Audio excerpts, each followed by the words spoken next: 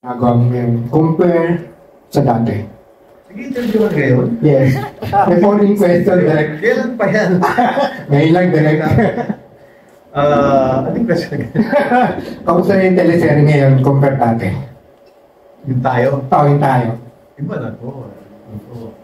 International level na to.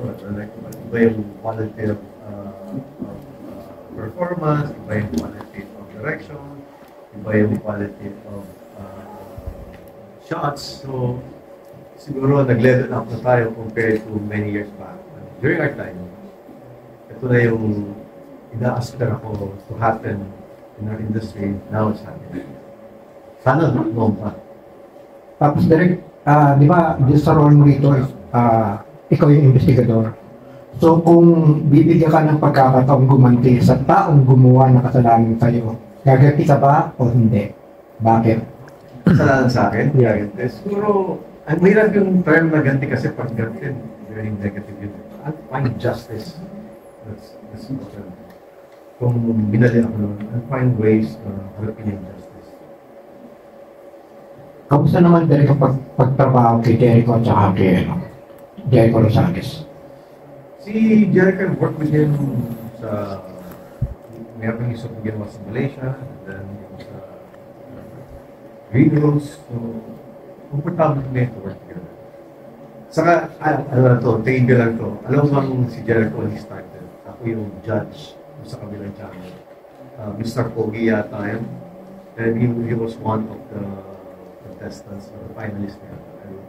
Siya mismo ang napili ko. Kasi siya yung pinaka-metal. One of the metal. Pero siya yung pinaka-excel.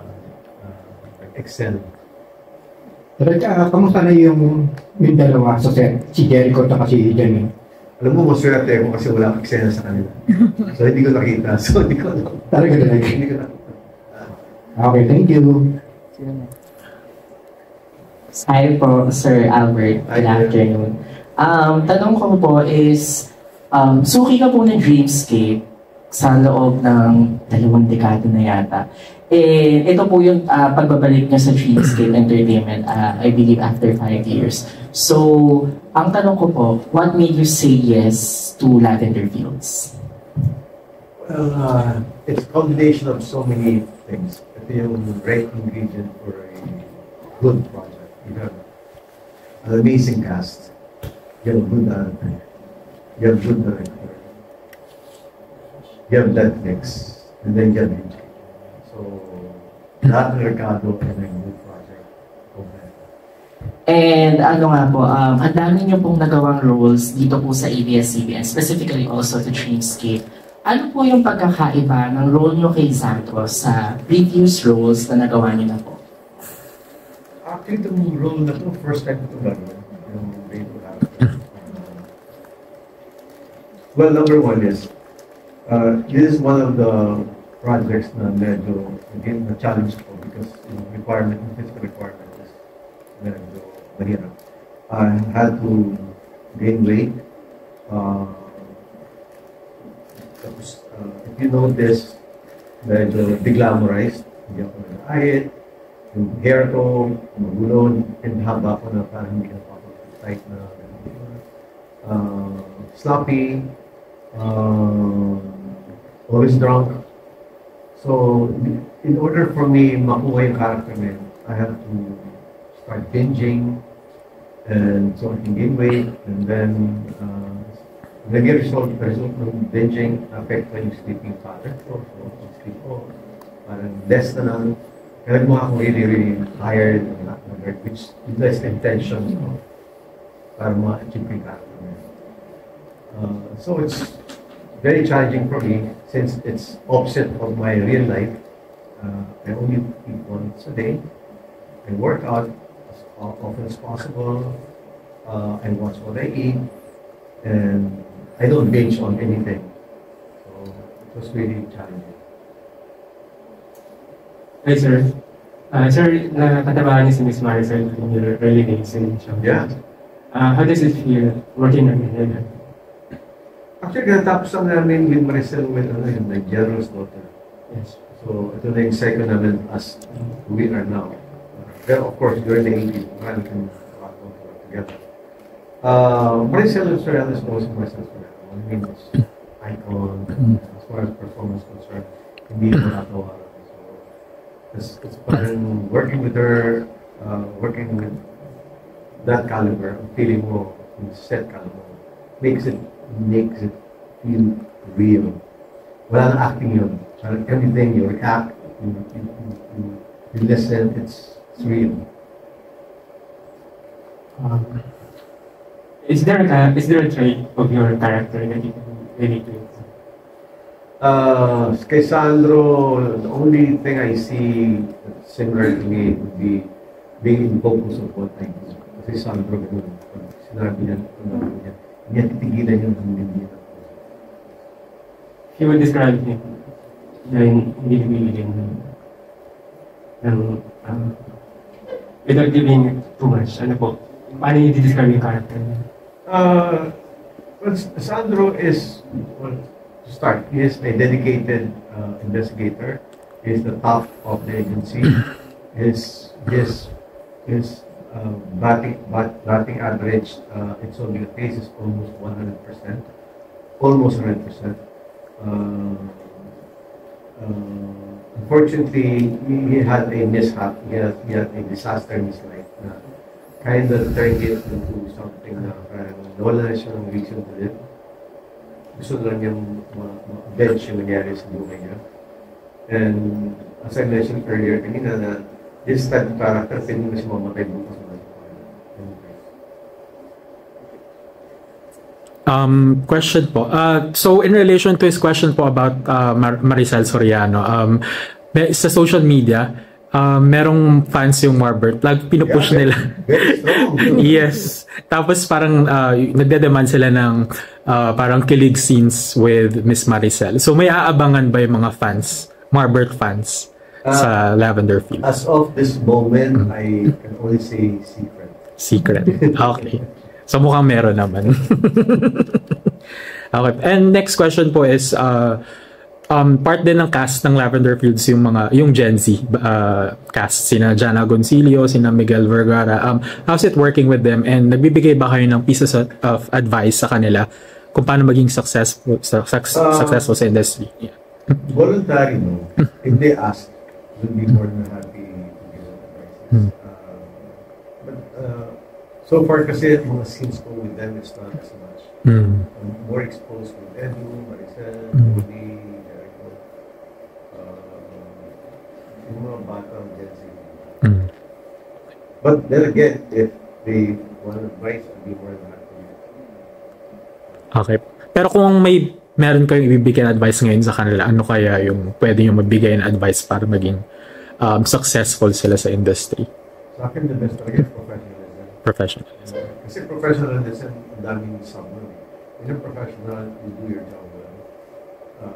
You respect the set. You read your script is very important. And then, yung focus mo is what you do. And you give your best performance. So, lahat yung nag-ugat sa professionalism. Thank you. Lately po kasi yung mga projects na in-answer niya is more on action scenes. Personal choice ko. It's just that siguro itong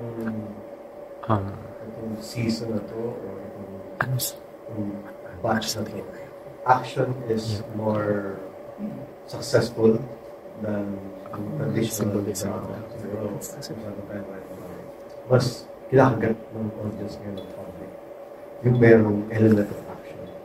And blessing na rin at my age na nasali ang film, nasali ang action. So para itong taken, pwede pa na, stage pwede pa na mag-action.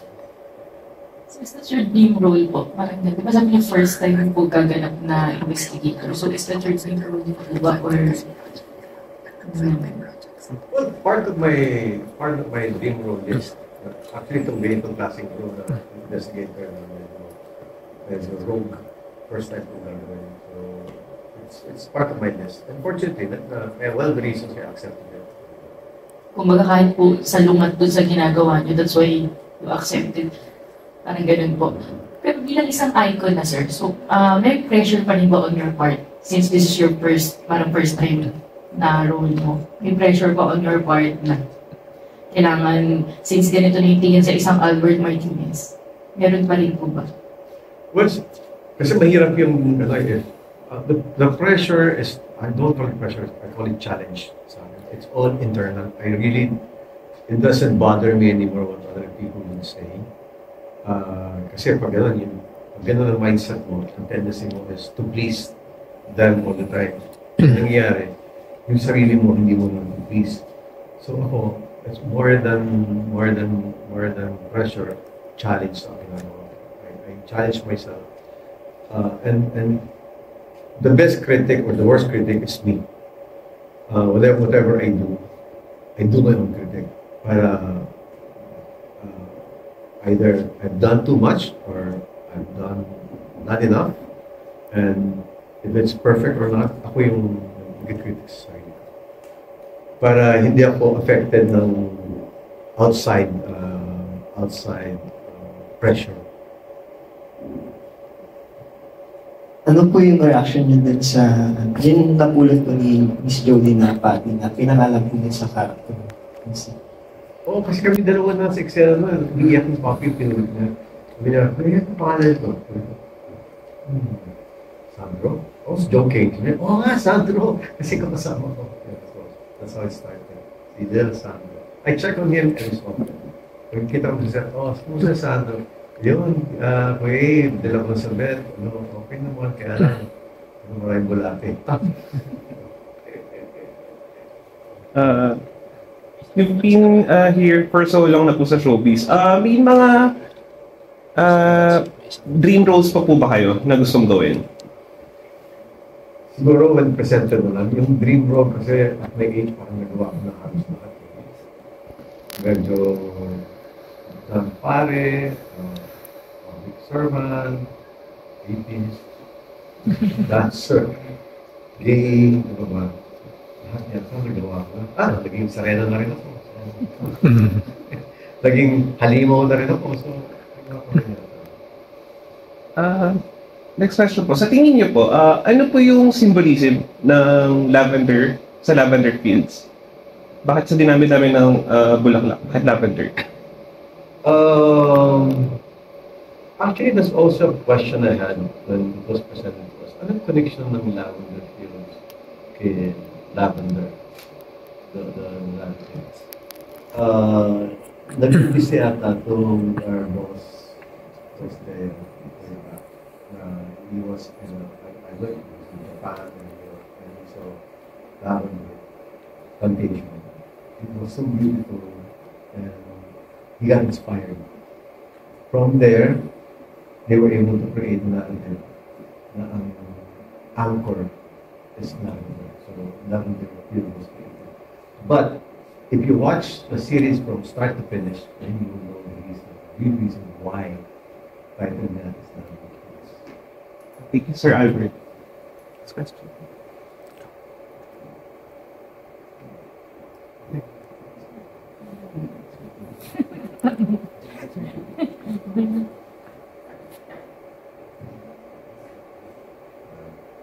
Take a traditional selfie with. I think that's it now.